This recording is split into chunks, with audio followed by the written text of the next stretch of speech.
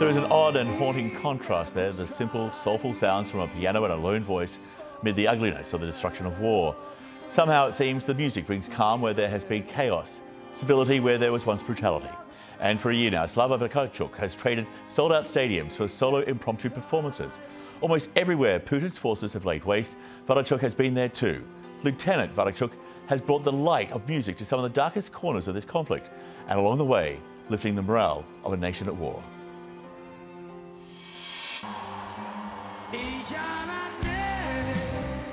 This was life in Ukraine before the war. It's a warm June summer's night, and one of the country's most popular singers, Slava Vakarchuk, is performing to a full house. Tens of thousands crammed into Kyiv's Olympic Stadium, barely enough room to swing their arms in the air. But then came the Russians.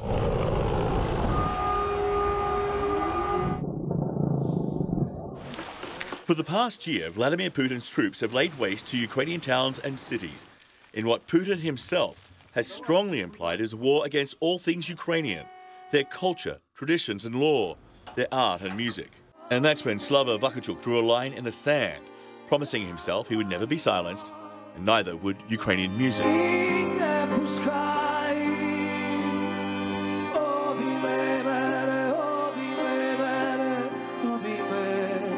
When you get there, you feel surreal because it is surreal. But once you start doing music, you know, music makes it feel as usual, because music is such a powerful tool. So you just close your eyes and you just, you know, you're always almost there. But then you open your eyes and you understand that it's not a usual day, not a usual performance, and you're sitting around this debris, and it's horrific, yes. Твоя душа складає зброю вниз. No Ukrainian performer comes close to Vakarchuk in terms of longevity and popularity. He's been compared to Bruce Springsteen or Paul McCartney. But when he enrolled to serve in the home defense, think Elvis and the GI Blues. But Ukraine needed more than another foot soldier on the front line, so Vakarchuk set out on a one-man mission, travelling across the country, stopping at trenches and foxholes, schools and hospitals, refugee centres, anywhere he saw an audience, and there he would perform. And at last count, there had been 175 performances.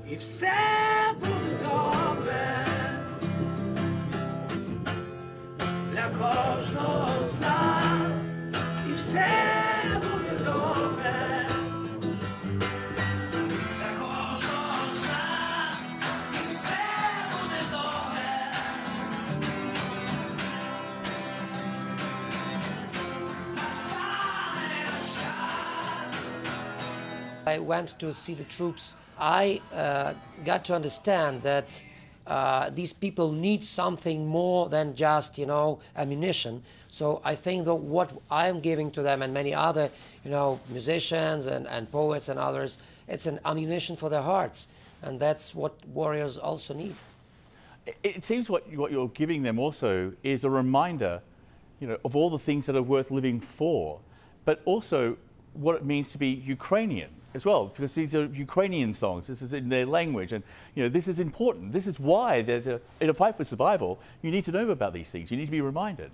I think what we do with the songs, with being there, not even performing, just you know, sometimes just smiling to them, joking, hugging. You know how many times I was asked by these soldiers, they were giving me their phones and asked me to shoot a video for their beloved, for their mothers, for their kids, and just saying, they wanted me to say that everything would be all right. And I was saying that because I really convinced that everything's going to be all right sooner or later. He travelled to Bucha to see for himself atrocities committed by Russian soldiers. A difficult and at times painful journey, which he shared on social media. I'm in Bucha, near Kyiv. You certainly have heard of it. And on the back of me, behind me, you can see destroyed buildings. They were destroyed by the Russian tanks, Russian missiles, airstrikes, and soldiers. This was a story that was well documented, it was well covered by the press. So why did you go there? What need did you have to fill to go there and to see it and to report on it, if you like, for your followers on social media?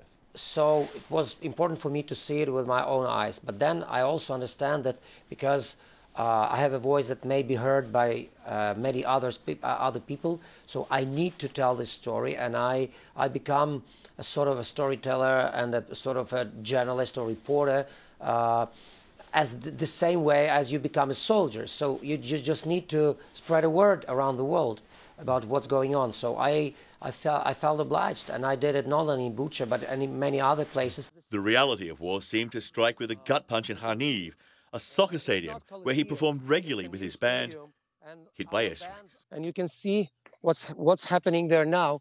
Right in the middle is the big hole, probably 3 or 4 meters depth, also a hole from air bomb. And my question is to everybody who is looking at that, were these library or stadium military objects? Did they impose any threat to so-called military operation of Russians? I think certainly no. He performed for those defending the defunct nuclear power plant at Chernobyl, and he was regularly on CNN to call out Russian atrocities as he found them. Here he is in Kharkiv. I don't need to tell anything about this background, right? On the back of me is the building of one of the buildings of Kharkiv State University, one of the oldest in Eastern Europe. So I don't know if it was a military object, but it was, I'm sure not, but it was brutally ruined by Russian bomb. Lieutenant Vakarchuk, who at 45 made it through boot camp and basic training, this is no grand gesture. His service to country, he says, is no more than that of most Ukrainians. Sometimes the word duty, which in English is also only 4 letters, it's so simple, but it's so profound. And this is what duty is about. It's not just, you know, some philosophical word or some just a word of honor. It's a very practical thing, duty, because if you don't do it, then others won't do it. That's how the nation resists and win the war.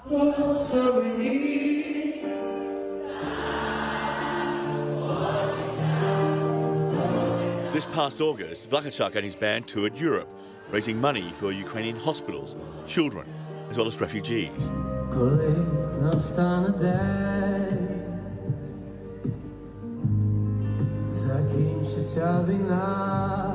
They went on to share a stage with Coldplay, and yes, the world was listening.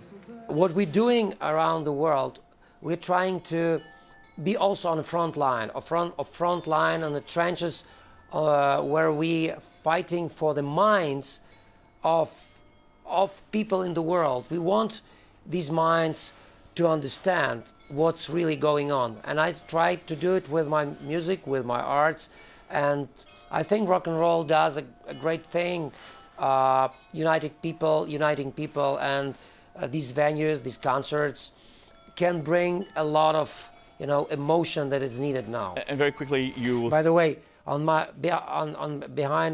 me, I hear the anthem of Ukraine playing now. It's just very symbolic. Yeah, good timing. Slava, thank you so much for speaking with us. I wish you all the very, very best for what you do. Thank you. Please stay safe. Thank you. Thank you very much. And please don't stop talking about Ukraine and spreading word about Ukraine. And we are all together. Thanks a lot. You got it. Thank you. Slava Ukraini. And please watch our half-hour Music That Makes a Difference special Saturday at 9:30 a.m. in Kyiv. That's 7:30 p.m. in Sydney.